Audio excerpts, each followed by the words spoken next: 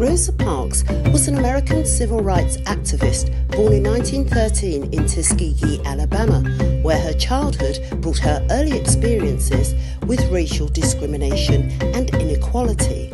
After graduating high school, Parks became actively involved in civil rights issues and joined the Montgomery chapter of the NAACP, serving as the chapter's youth leader as well as secretary to the NAACP president. Parks helped initiate the civil rights movement when in 1955 she refused to give up her seat to a white man on a Montgomery bus.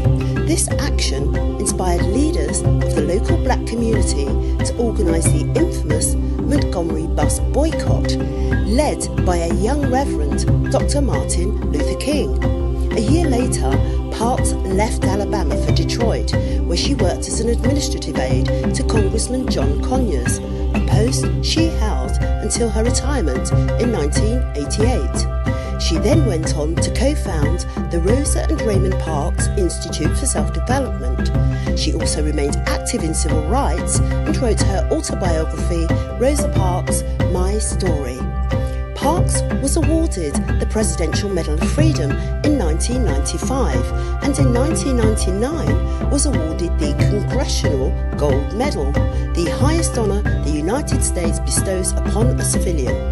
When Parks died aged 92, she became the first woman in American history to lie in honour in the US Capitol building.